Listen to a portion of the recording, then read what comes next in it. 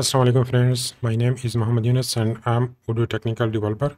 So in today's video we are going to talk about the PDF reporting, but before going into the topic details, please subscribe to our channel and also click the bell icon so that you can get the updates of the upcoming videos. We are back to the topic. So our topic is how to create and print PDF reports in Odoo 16. So this is just a simple PDF report that we will create in today's video. If you already know how to create a PDF report, so you just can leave this video. In the upcoming videos, we will talk about some other points like how you can aid translation in the PDF report and some other topics. So Odoo uses a report engine based on the QWeb templates and Bootstrap and WK-HTML to PDF. So these things should be available on your server, otherwise these reports will not work for you. So basically a QWeb PDF report is a combination of two things. So one is a record of the model ir.actions.report model, and another thing is a standard QWeb view. So in this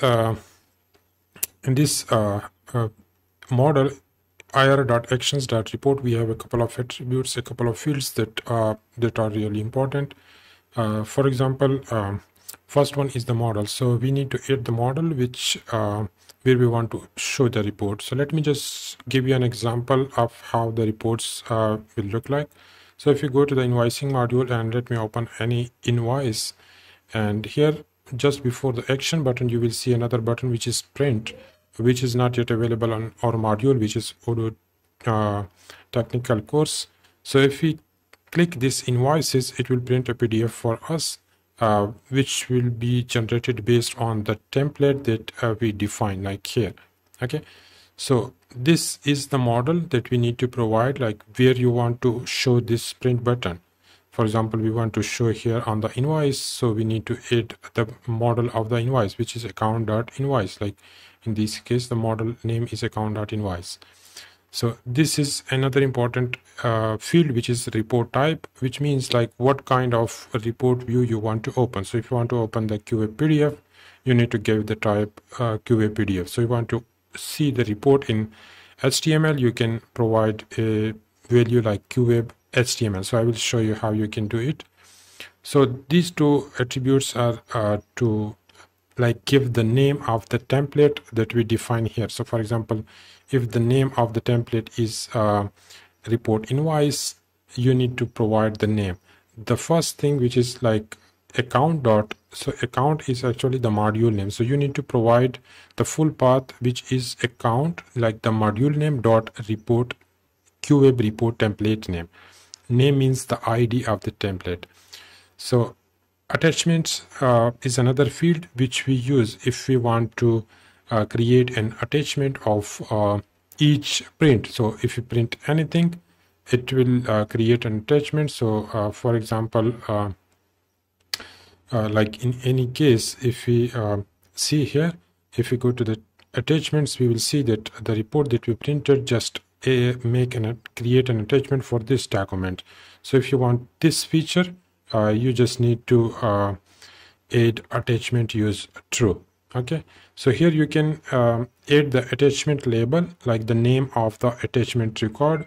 Like in this case, if we go down, you can see in INV 24 is the year and then invoice number. So here they have provided these parameters, like if it is in open and paid states, you need to provide these parameters, and this is the name. So binding model is also the model that you mentioned here, and then the binding type is report. So this is just a simple record that we need to create in this model in order to show the print button on our module. So for example, if you go to the Open Academy and open the course, we cannot see this print button. So what I will do for this is this is our module structure. So in this module, first we need to recreate another directory with the name reports. So let me go in this module and create a new directory with the name reports. Okay, so in this reports directory, we need to create an XML file where we can add the XML code for creating the report object. So we will create with the name like reports.xml, and here we need to add the simple tags for reporting. Let me show you this one, and then we need to add the encoding like UTF-8, and here we need to provide Odoo tag, and inside the Odoo tag we need to just paste the code that we just copied. So here let me just add the proper formatting. So here we need to replace some of the labels. So for example, in our case we want to create the report for this Open Academy.course model. So for this one we need to use the ID, which is Open Academy, Open Academy course. Okay, and then we need to add the name. So here it says invoices, but here we can see like print course. Okay, and here is the model. So this is the important parameter that we need to pass. So we just need to copy this model name where we want to show it. So just copy and paste the model.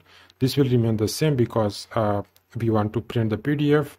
And then the next thing is to add the QWeb file IDs, but we have not yet defined the QWeb, so we will just ignore this for now. I will also remove this for now because I don't want to confuse you.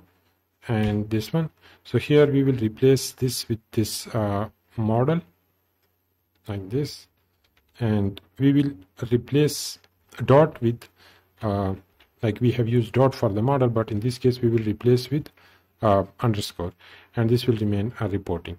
This is just a simple thing that will this code will just create a simple record in this model IR actions report, and it will make us able to show the print button here on this model. So and then we just need to add like if I show you the actual record of this report in Odoo, let me just search for this model. So here you can see these are the reports that has been created already in Odoo. So if you can search out for different records, and you will see all the parameters that are used in this case. So we have not discussed about the print report name, which is used to like print the report name. I will discuss this also. So we just need to copy the template. Let me just show you. For example, let me just copy this template. So this is the template ID. Let me just copy it from here and like this, and then we need to paste it here. So just close the tags like this, sorry, like this. So here we need to add the ID of the template. This is a QWeb template, same like this one. Okay, this one. And for your understanding, let me just copy it from here. So this is now the full code of the template. Before this, we need to close this code inside this template tag. So like we are creating a QWeb template. So in order to create a QWeb template, you need to close this XML code inside the template tag, and you need to provide the ID for the template for identification purposes, so that we can call this template in this report action, so that whenever user click on the report on the print button, it calls this action, it calls this template and prints the report for us. Okay, so let me just paste the code that I just copied, and let me just select this and then add indentation properly.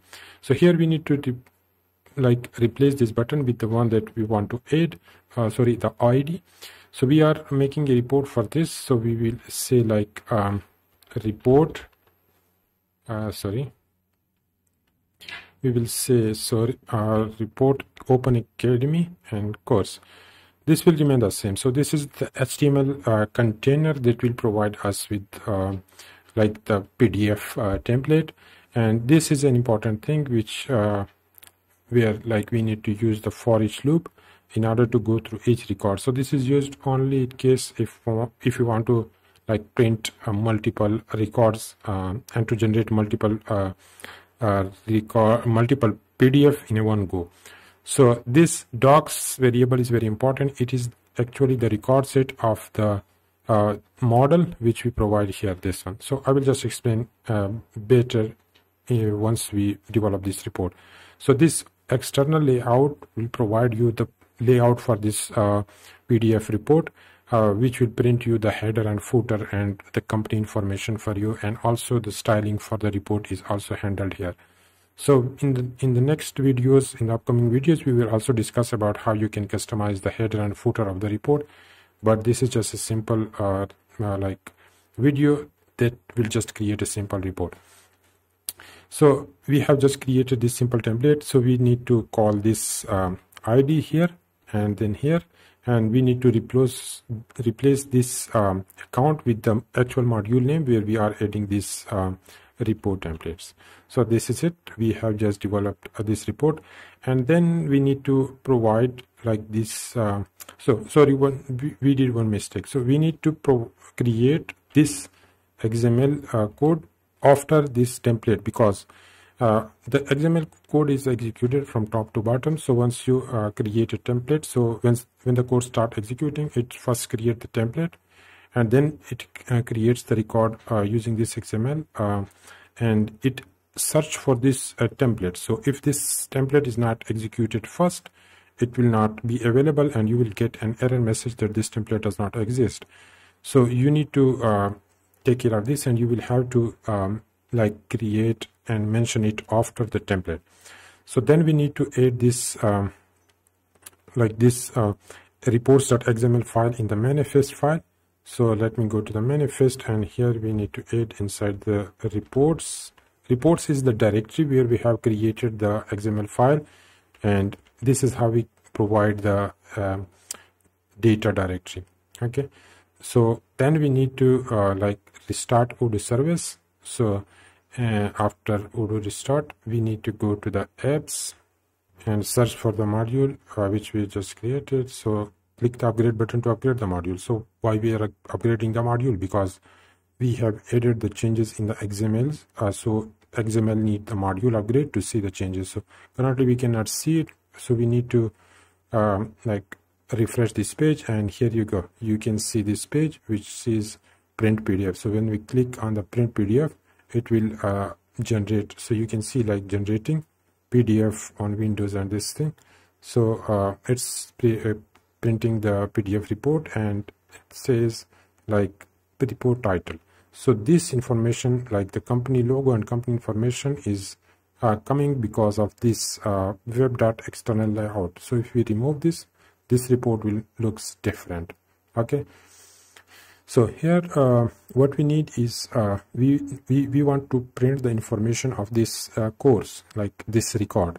So in this case, this is the name of the name, or you can say the title of the course. So first in the header, heading we want to print the course title. So how we can do this?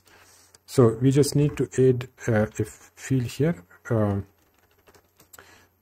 like this, span t field equal to.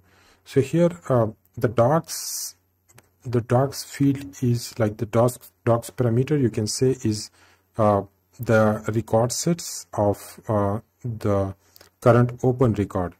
So we can use docs dot whatever fields you want to print, but docs can be many, like there can be multiple docs, multiple records in the docs variable. So therefore we use the t for each loop to go through each record and print the value. So therefore we will use this o dot name in order to print the name of this course, and then we want to print the responsible. So in order to print the responsible, we just want to print it here, like inside the maybe h4 tag we want to print like responsible empty field o dot responsible id. Okay, so you need to write the exact technical name. So here we can see it is responsible id, so we have added responsible id, same it is. And then we have added some new fields and some new changes in the XML. So in order to see these changes, first we need to upgrade the module, and after the module upgrade we will see the changes. So let me click on the upgrade button, and then we will try to print the report again. So let me just try to print the report again to see if the changes has been added or not. So we can see the report has been printed. Let me open it, and here you can see Odoo 16 technical course responsible is Mitchell Element. So this is how simple you can add all this information. So in order to show all this session information, we will make a table here. So for example, inside this page tag, so let me add a table. It's just a simple HTML table, class, we can say table bordered, and here we need to add the header. If you want to add the header for these headings, we can add same like header. It will not be header, but it will be head and body. And then we need to add body. It's just simple HTML code, so I will add this code and then I will show you how it looks like. So we have added the session detail. Here you can see this is the report that I printed. So let me show you the code how I have done this. So I just added HR tag, which will add the line here, horizontal line, and then I have added the H4 tag to add the label sessions detail just of like about the table, and then I just added a simple HTML table where I added the head and body tag, and inside the head I like mentions what are the informations that I want to show on this table, so like the columns, and inside the column, in order to show the detail of each session. So what I need to do here is to use that for each loop again. Why? Because this is if we go here on the view, so this is one-to-many field. So in order to show the values of one-to-many field, we need to use the T for each loop because these are many records. So we need to go through each record and print the detail of each. So in order to do so, first of all, you need to find the technical name of the field. So here the one-to-many field name is session ID. So if you go to the technical model definition, so here you can see session IDs is the one-to-many field. And then I just made a variable which is session, which will be only one record, and then dot name. So in order to print the value of each field, so we need to find the technical name of these fields. So it is name, it is start date, you can see the technical name, and this is the duration. So this is it for this video, and your assignment for this video is to print seats and then instructor here just after the duration. So here you can see after the duration you need to add two columns in the header, and then you need to add the values in the body. So this is your assignment for today. So if you do this assignment, just add your comment under the video to like with the done, just to show that you have done this assignment. So this is it for this video. In the next video we will discuss how you can improve this report, and we will also discuss some more parameters related to this report. Thank you.